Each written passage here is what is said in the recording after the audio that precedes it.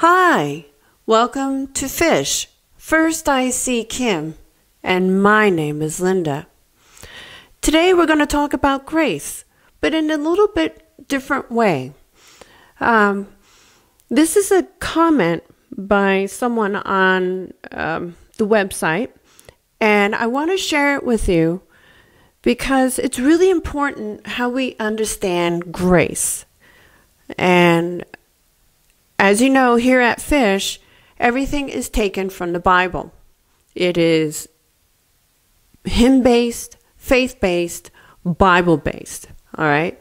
My opinion doesn't matter because I'm human and it's subject to change.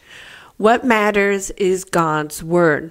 So this and everything that you watch here on Fish is based on the Bible. It is the Bible and only Him, nothing else. So let's get into grace. This woman writes in, she said she had an interesting thing happen the other week. She was in a Bible study. It's at her church, and it's grace alone, Christ alone, Scripture alone. And she wrote, I thought that we could give grace, but as I learned about how God gives us grace and the ability to forgive and the ability to live the way He wants us to, I found out that I don't give grace. God's grace allows me to forgive and love as He loves, etc. So I had to really chew on this one and take it to God, and some of the sisters in Christ at this church helped me understand that myself, as a person, does not give grace. Only God does. Well, really. Well, I'm just going to read my response to her, okay? So bear with me. Grace, the unmerited favor of God poured out on us by our faith in Christ, is a compelling change agent that, when received, teaches us how to live. The gospel devours the very motivation we have for sin. It completely saps our very need and reason to live any way we want.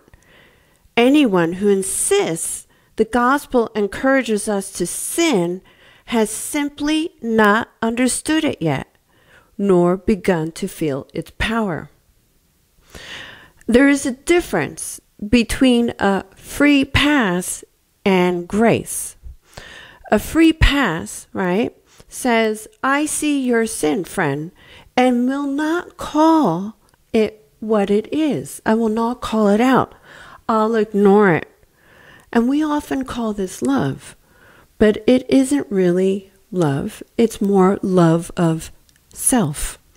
And when you give a free pass, you're choosing to do what's easier on you instead of enduring the temporary, self-inflicted pain of bringing up a difficult subject with a friend, right? So a free pass is easier for us because we can't be bothered. We're just like, this is going to take some time. So-and-so may get angry with me. I'll let it go. Not a good thing.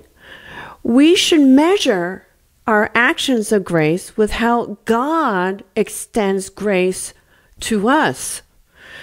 In His grace towards us, God says, I see your sin. I name your sin specifically to you through conviction of the Holy Spirit. I have made a way for your specific sin to be dealt with at the cross of Christ.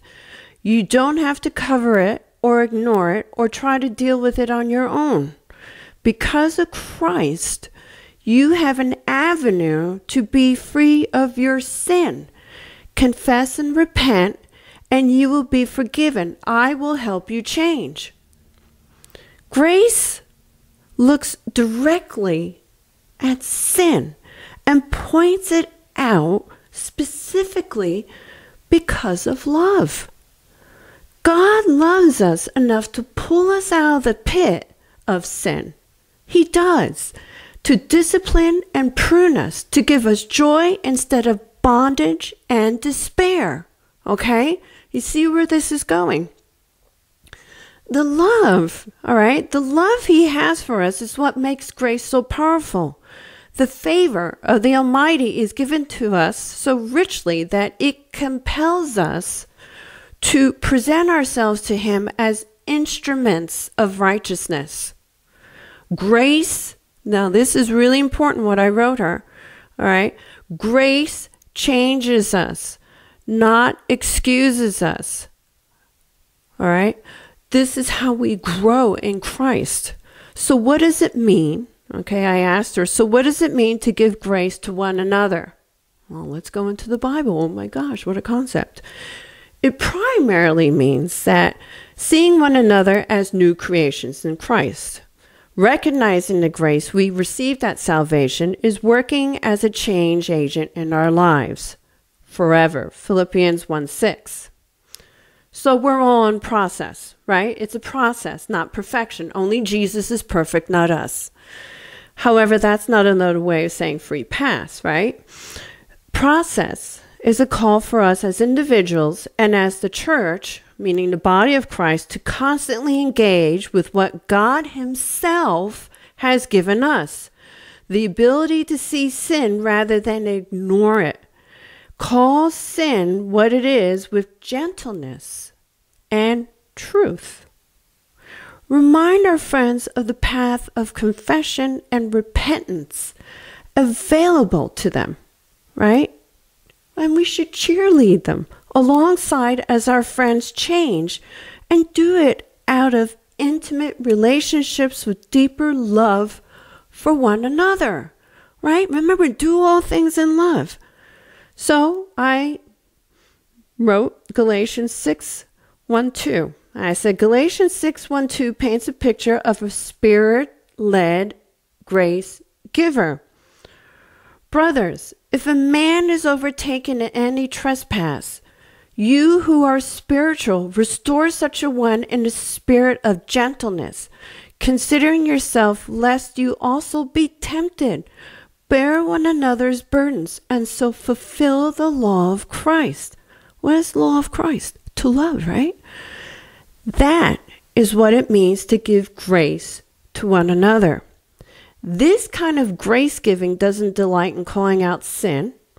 And it isn't prideful about being a truth teller, right? I mean, we all like to be right. Well, hey, you're doing something wrong. Come on. The person who practices Galatians and God-inspired grace giving is a person deeply committed to the spiritual vitality of others and deeply attuned to their own spiritual poverty without Christ. We are nothing without Him.